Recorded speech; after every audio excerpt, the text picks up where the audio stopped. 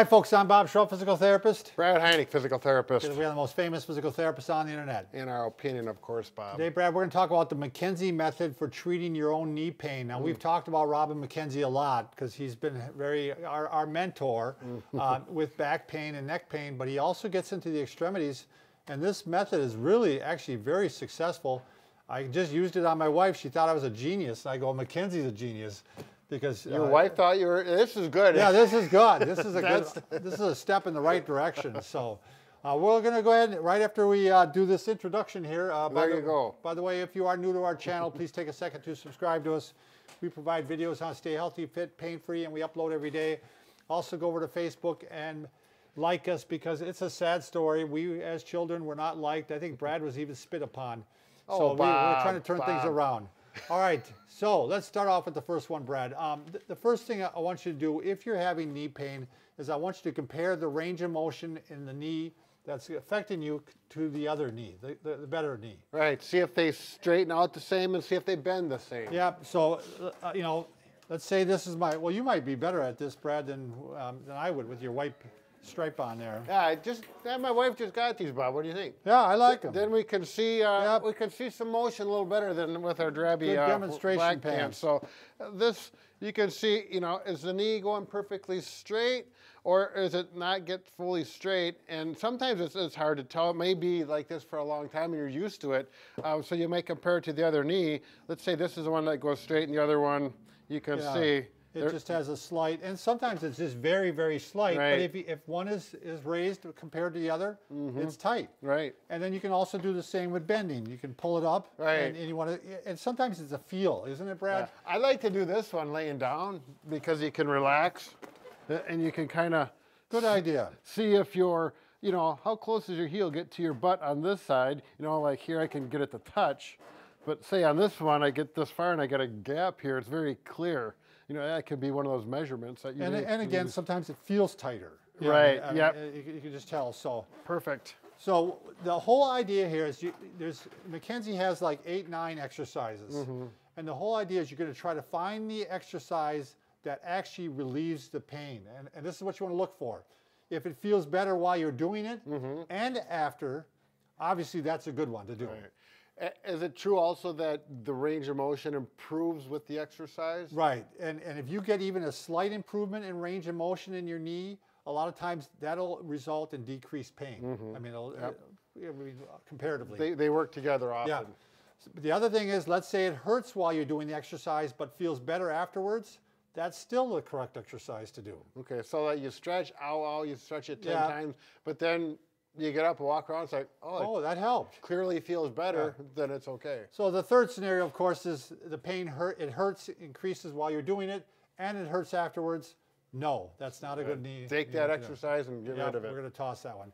So it's kind of, you know, you can start off, try number 1, and if it works out fine, and it kind of hits a plateau, go to number 2, number 3, number 4. It's kind of a progression here. Sure. So the first one is real simple, Brad. You're going to just do active knee extension. So you're going to be in a chair, and you can go ahead and just straighten the knee out, hold it for 5 seconds, and then relax.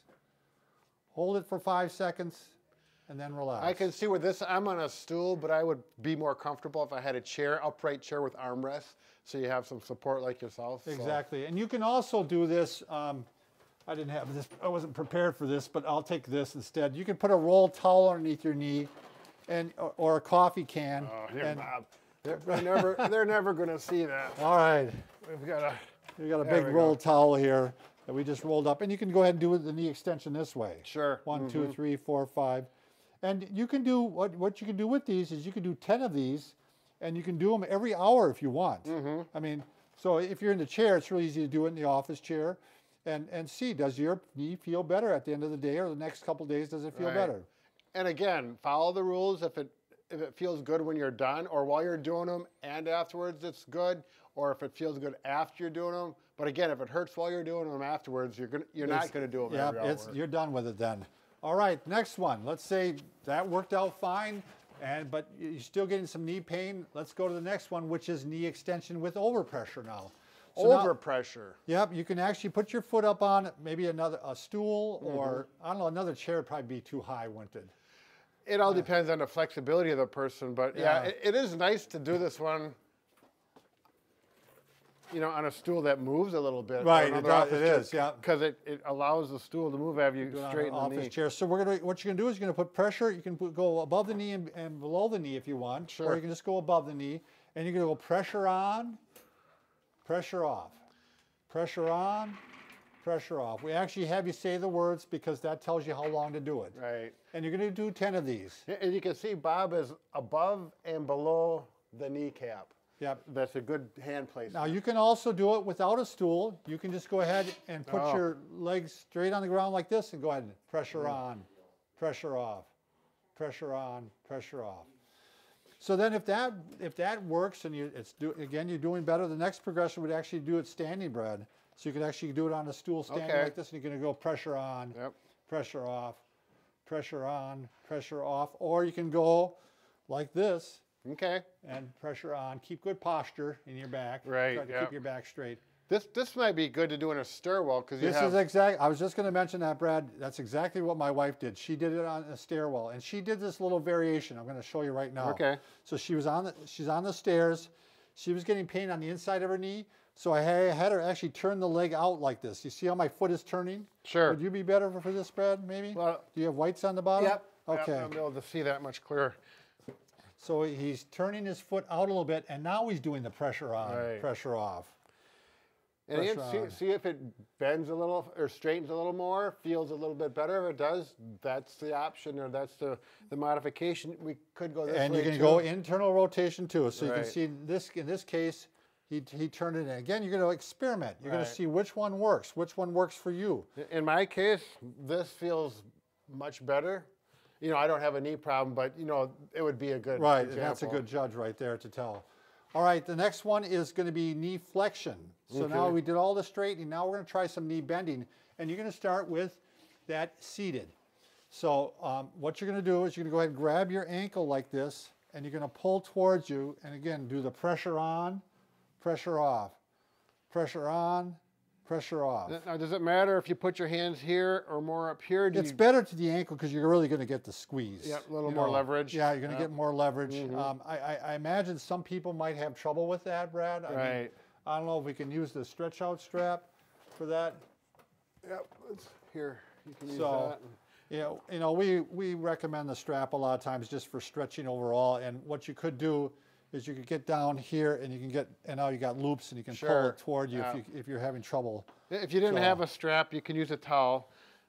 Towel's a little harder to hold on to, but it works. Yep, works out good. So it's going to be the same thing. You can do all of these you can do every hour if you want. Obviously, you probably won't be able to, but you can do it up to 5 times a day then Right. maybe, you know, if you can't do them every hour, and 10 repetitions. So So is this one we can do a little rotation on too? I don't know that he mentioned that, but I bet you why not? I mean, yeah, we're If it changing follows- the rules right now. Right. Well, if it's one of those things, if you do it and you get more range of motion and it feels better, We'll call that the Heineck method. Yes. There you go. So then after you've done it in standing, you can also do it, of course, on a chair. You know, you can go ahead and do it like this and stretch forward a little bit Sure. like this.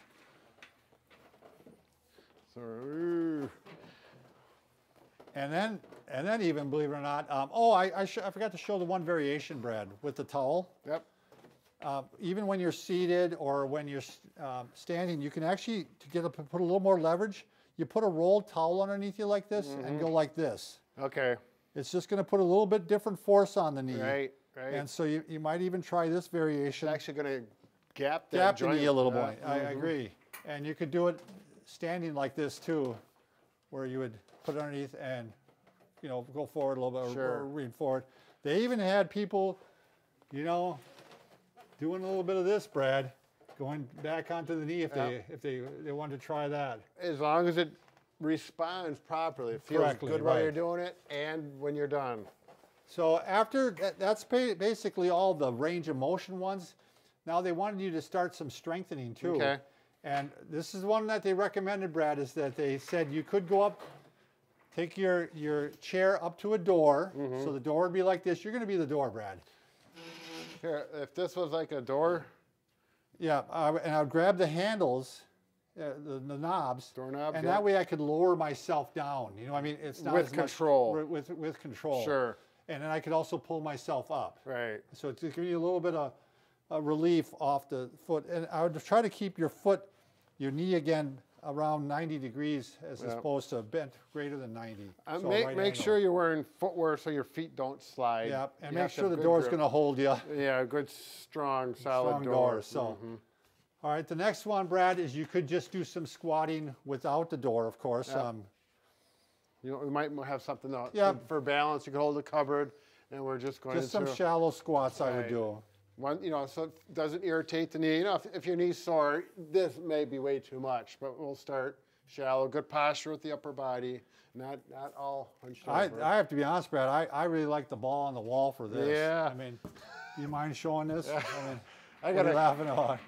Oh, on one of the comments, one of our viewers is saying, you were doing this and you said your wife just loves doing these and you like to watch her do it. He says, I did say that? Something to the effect that it was funny. Okay. He had her, So I like watching my wife do the exercise. well, I think the idea was maybe you should be doing them too. I'm not sure.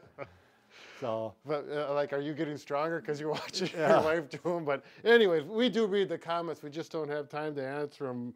Okay, here we go. Look at this. so you can really keep see right here, the knee is not going beyond the foot. Right, it's not here. Where is Here, I it? got this right here, Plumb Brad. bob there.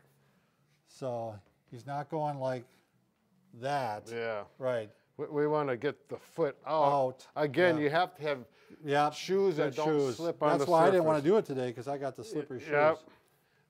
And there we go. And then watch from this far. At the most, it's pain tolerated. If you get pain, then it's time to go back up. Yeah. If it's feeling good, you want to get stronger. Even then, you don't want to go past 90 degrees in the knee, even if it's feeling good. Yeah, I have to be honest, it's almost worthwhile getting a ball just for that reason. Yeah. I mean, seriously, just to do squats. Well, yeah, and you know me, Bob, I'm a big fan of the ball. Yeah, I know you do a lot of exercises on it. You can do some off the stairs too. You can do what they call one-legged ones, where you can just step up from the side up to the stairs. And they even had it where you're going off the front of the step and back, but I don't really like that one, Brad. I just don't. I prefer to do the side one. I think the big thing with this is, try it again, Bob, is the mechanics of the knee. Make sure. Well, how about I'll go off the front this way?